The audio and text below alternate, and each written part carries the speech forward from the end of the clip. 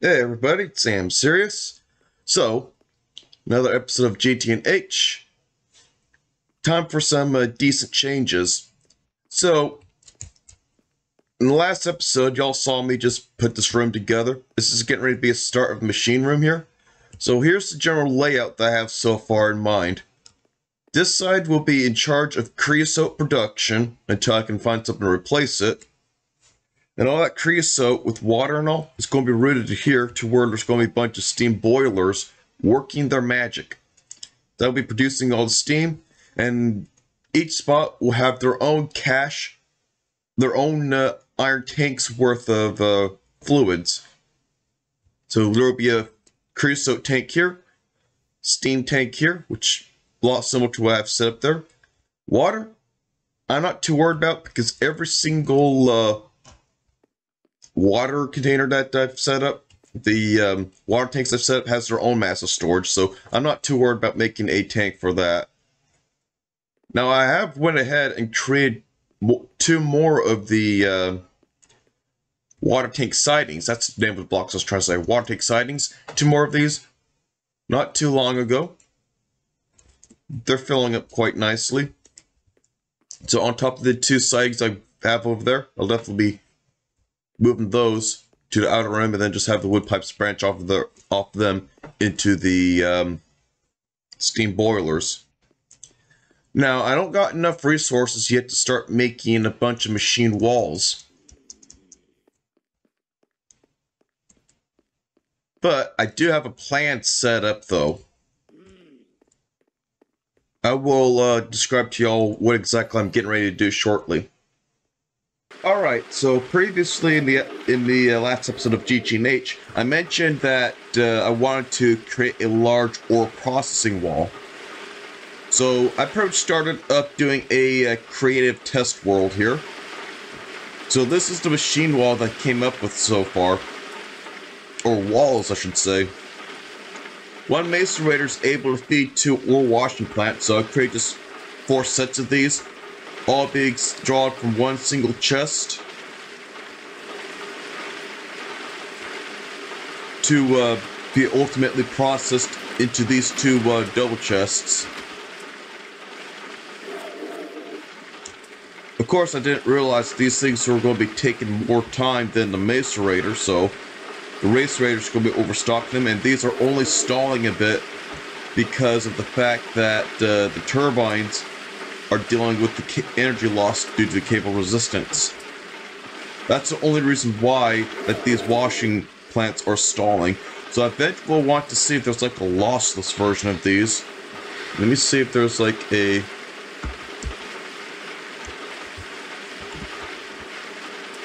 cable of a sort that will be lossless at LV tier. I think it might be a conductive iron cable. I'll have to double check. It's copper nickel. It's nickel.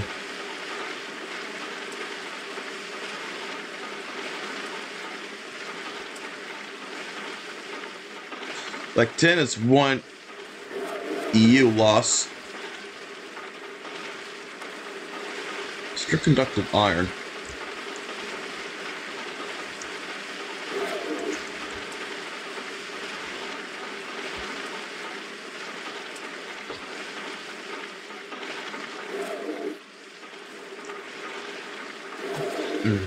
Yeah. I think I'm going to be dealing with some energy loss of sort. The only way to counteract this is to make more steam turbines or to counteract with each ore, to work with each ore washing plant, or to just simply make very less machines, which is not something I want to do. But all this together, though, theoretically, if it won't be dealing with energy loss, should be consuming about a constant 136 EUs per tick. That's going to be a lot of steam. Then I can always pull whatever I want out of here to go into this input chest, have a bunch of macerators feed resources through the centrifuges. And centrifuges will then process things to their byproducts and whatnot. before I deliver the all the items into the furnaces. Now the furnaces, I admit it's a little overkill, but if I'm like leaving this alone for a while and this builds up a lot of ore, I'd like to be able to process ingots real fast with this. This setup here, I'm seeing that this year's consuming like 5 EUs per tick with the centrifuges, so it's 5, 20, 40, 2 EUs for these space raiders, 8, 16, about 56 EUs per tick for this whole machine wall here. I think potentially more depending on the recipe, so I'm leaving 2 steam turbines just in case of having more recipes that are more energy expensive. And then this here will be consuming about 16 EUs per tick in total. Now I'm not going to bother with steam calculation because I plan on overbuilding the steam production anyways, so I don't think I have to worry much about steam production unless I'm talking about the electric blast furnace. But then again, this is consuming over what the electric blast furnace does, so this might actually be fine. Steam production might be fine if I can do that, as long as I don't have this running. But yeah, this is pretty much the plant setup of ore processing before I start creating other walls for machines that act with specific purpose. But yeah, I'll be focused on making more of these LV machines for a while to make a small place of operations before I start working towards MV tier. Oh, figured it'd be worth mentioning the back of the machines too as well instead of the front. As y'all can see, I'm able to get all the lines into their space very nice and packed as possible, so I have the item ducts be able to loop around the steam supply, the wood pipe supplying the water. The infinite fluid tanks are simulating the water sighting tanks into steam production. Now what's nice is that I'm able to do all this while maintaining a good straight line.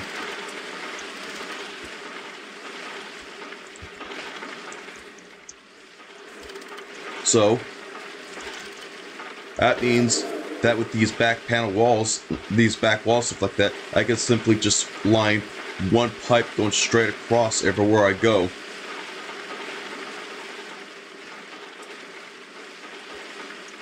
That's pretty good to do, be able to do. Because that means things should be very simple to lay out and only parts complexities near the machine walls. So nice and compact. That's another goal of mine too as well when it comes to making these machines wall. Being able to easily connect, branch off with, and keep things compact. Keep things nice and organized this way. These pipes and stuff I'll probably be winding up covering with facades of a sort to help preserve a decent aesthetic.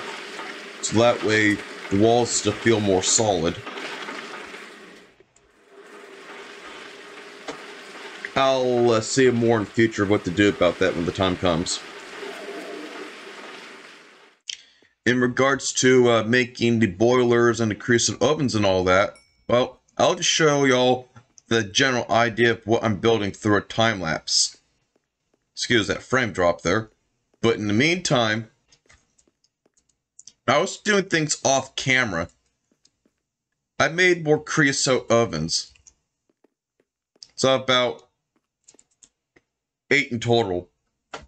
Totally worth the investment, because now I don't have to worry about rationing creosote so much. And with spruce wood being a thing now, I can mass produce a lot of wood with just a lumber axe. I also made more guts that hold more gypsum and made more of the blast furnaces. So I made a lot of worthy investments. Had to resort back to the steam systems though, just for sake of getting the wrought iron produced in mass. Now you may be wondering, with the previous design of the ore processing that I showed you in the creative test world, do I have its own separate inventory modules? It's because I'm having a problem to where the washing plant and all that has a byproduct that is not processable by macerators and stuff like that. That's causing clogging. These get clogged up and just causing unwanted congestion in the overall system.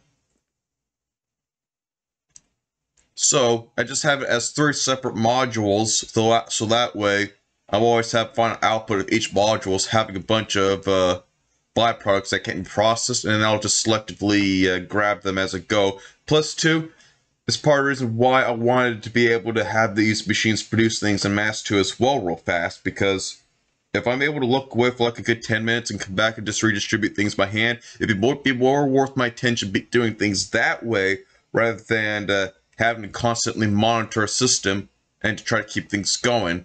That way I can focus my attention on doing other things like troubleshooting other areas or planning ahead with my next tasks as I survey around.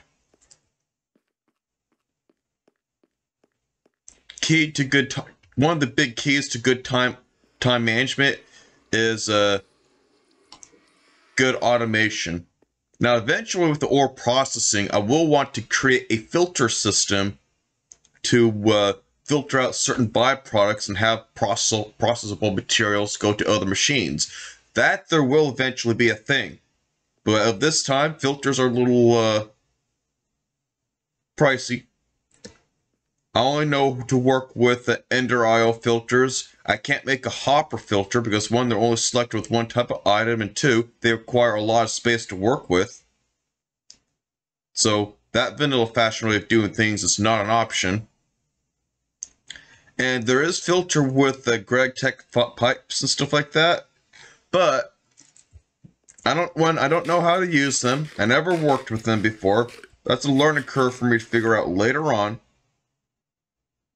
And I haven't seen anything that suggests that I can omit or force a priority move to a certain inventory. Until I know more about how these item pipes work with filters and priority and all that, and route priority and all that, I'm not going to be connecting all 3 modules of the ore processing machines.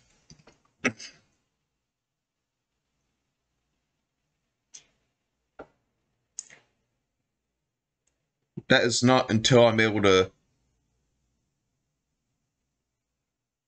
Even then, if I start doing that, it's probably going to be at some point where I'll be hitting HV, where I'll be making use of applied energistics. So even then, it won't matter much to make a filter when I hit HV, because I can have all these go into a central ME system to store everything in one mass inventory without having to worry about any unwanted congestion. I also took the liberty to replace a lot of these pipes with potent fluid pipes. Potent fluid pipes are actually here, let me show you. Potent. I actually like potent a lot better compared to all the other pipes combined, because I'm able to make use of a little bit of round-robin materials to create 5 dust, not to mention to make the small version of these, or the normal version of these, it's like 6,000 liters per second, which means that these pipes can transfer like 3,000 liters per second. And if I need to upgrade them further, I can always go for the large pipes.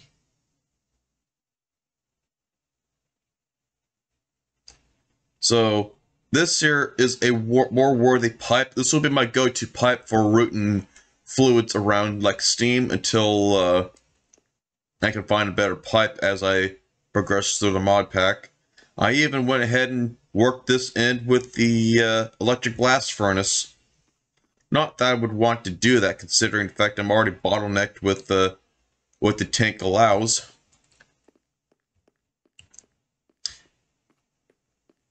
And I'm going to be making the high pressure steam boiler there bigger too as well. I'm going to be maxing out its size with this. y'all will see exactly what I'm doing in terms of steam setup here through this time lapse. Yeah, time lapse. Yeah, that's the word. Enjoy. So to basically summarize what I've just pretty much did, I just moved all the tanks and stuff over, established a creosote tank and reused the old steam tank. So I pretty much started to move all the creosote from the creosote ovens into the tank that I've just set up. I do not want to have hours worth of creosote be wasted, so I took the liberty and taking the time to make use of fluid cells. Those fluid cells are super helpful because you can literally store a stack worth of liquid blocks in one inventory slot compared to a typical Minecraft bucket. It's a rather nice thing to do. Anyhow, I'm going a little ham here, just setting the creosote ovens again.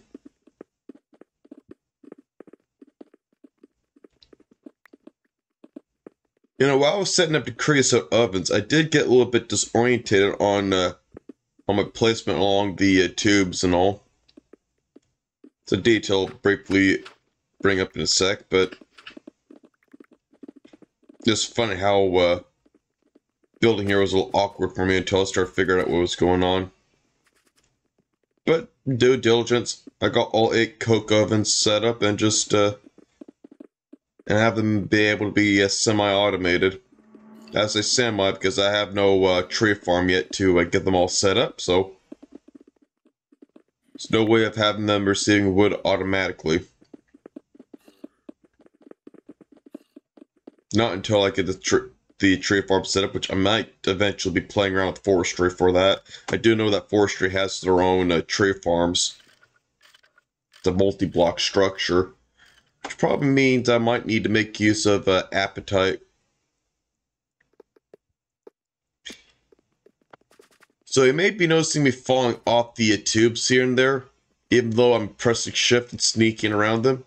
It's actually a small little detail that I didn't notice at first with GTNH when it comes to handling pipes with the wrench. You got your collision blocks with the pipe, which is smaller than your normal Minecraft block size, but when you're handling a wrench, the bounding box that you see popping around the item blocks that I'm specifying sides with is actually a literal collision box itself.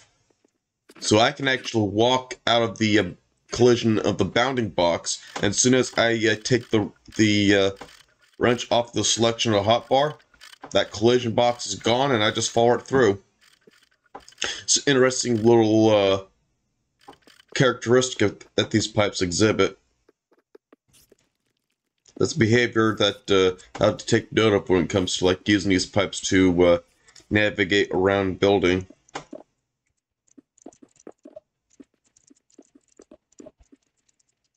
So I'm basically getting ready to do my last set of things here and set up the tank here before I just simply transfer the machines over.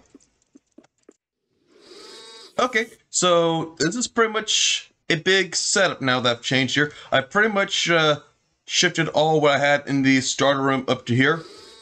So as y'all have seen, I'm using the same 8 coal coke ovens here. Did a difference to where I'm putting all the logs up here and then have them outputting all the charcoal in there while putting all of the creosote oil into this tank. And all this tank will be going into the pressure boiler here.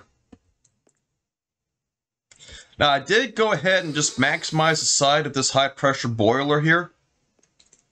I'm unable to fill the tank up with this, but at least have enough creosote going in there to keep this heating up. And I'm still using the same size of steam tank and all. This is my ore processing here, set up temporary. I'm having this pipe system go into these 3 this hopper go through a pipe system into these 3 macerators. and just having all of these machines just output into this chest. So this way I'm not having to be dealing with any machines being clogged up by any processed or outputs like stone or malachite dust. Those things that actually clogs up the machines like centrifuge, as I was having with the other setup before. So this will definitely be more manual. Now, while I was moving things around and collecting all the pipes and all that, when I moved the water tanks over, I don't know what was going on, but explosions were going on. That caused me to lose a basic ore washing plant. Luckily, nothing else was getting destroyed, but what's crazy is that water wasn't even touching these things. Like, yeah, there was water going down at the side of it, but I'm guessing you don't have to have rain going on these machines to cause an explosion. So, moral of the story is, if I'm having a direct opening to the sky near machines, plug the hole. I think that's the culprit that really messed things up with me. In the meantime, I'm having all the materials processed up in here. I am going to be replacing that lost ore washing plant. So I'm currently getting some wires in development. I got so much steel right now that I'm not too worried about making the basic circuits. So I'll be working more towards on adding a few more machines into this overall setup. So this will be a temporary setup again until I'm able to expand more towards making bigger ore processing walls. That's the extent of what I was demoing to y'all earlier. I may not be able to get to that in this episode, but I'll definitely make it a push for that in the next episode.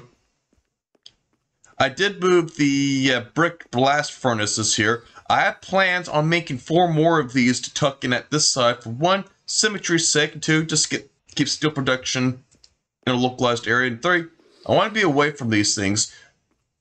Pollution is actually causing me to slow down, have mining fatigue and weakness, stuff like that. It's a little annoying for me.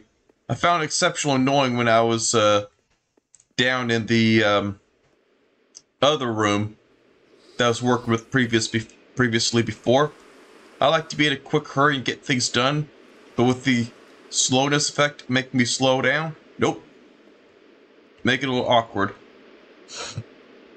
I may move these chests and my other machine stuff up there eventually, just have a small place of operation and just have the basement be more for long-term storage until I can figure out a better way of storing things.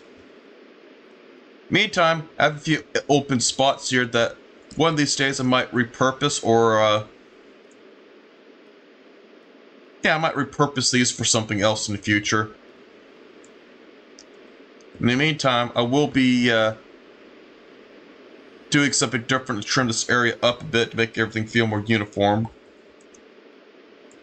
The electric blast furnace.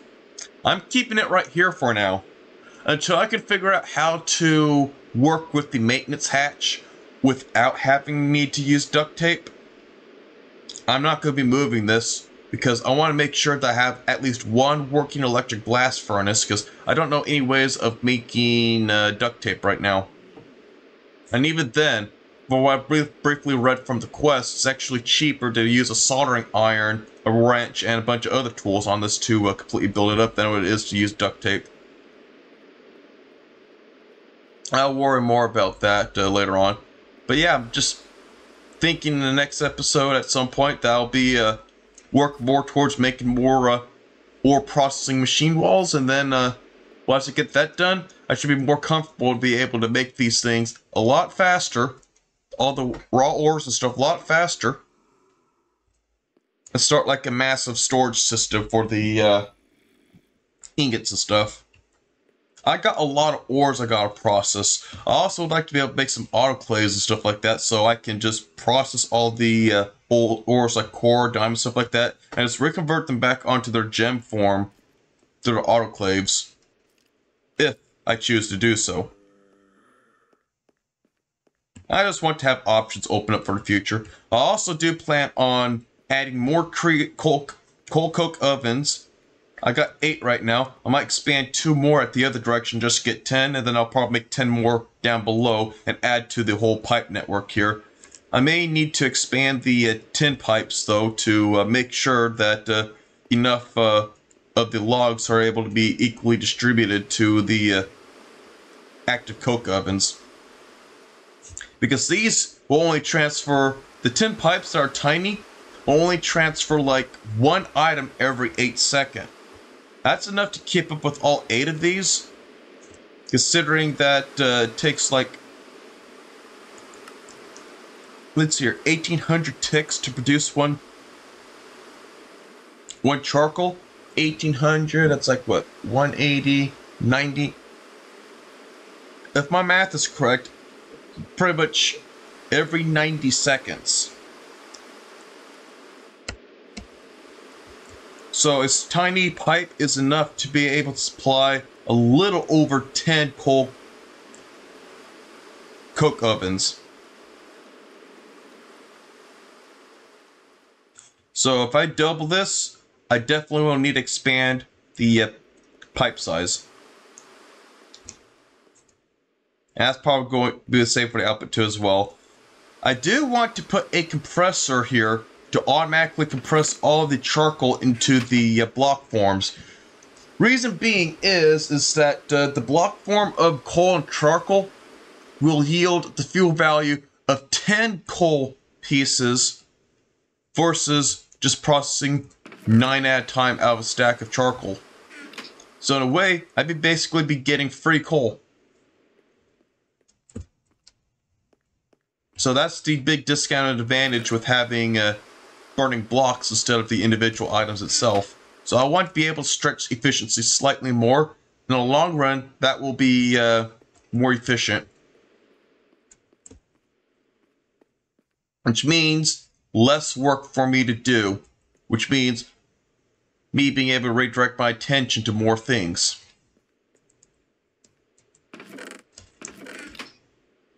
But yeah, this was definitely a task.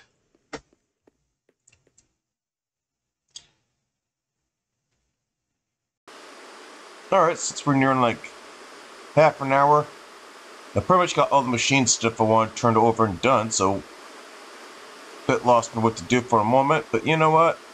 I thought to myself, why not progress a little bit more towards Twilight Forest? So I'm going to take on the Naga here. It should be an easy boss fight, but you never know what GTNH has in mind here.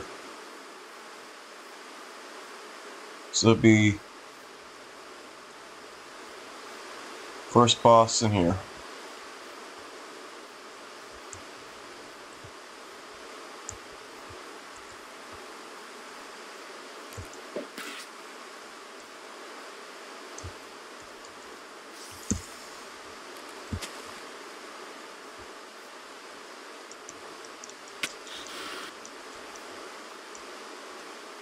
So I have to hit the head. Alright.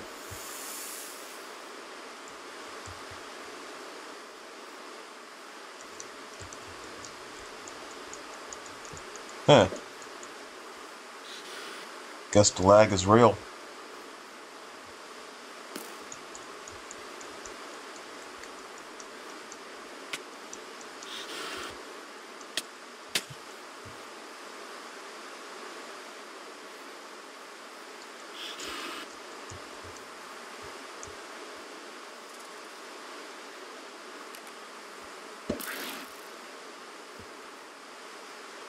Yeah, this is only easy because of lag.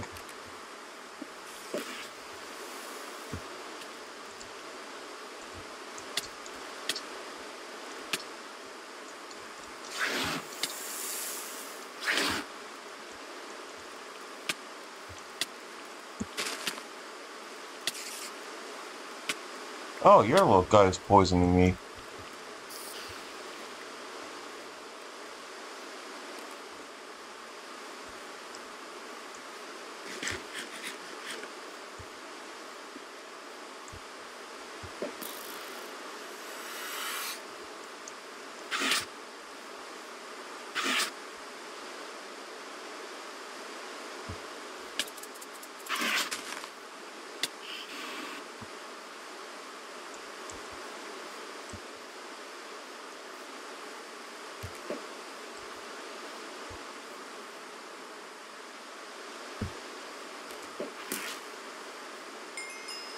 That was only easy because of lag.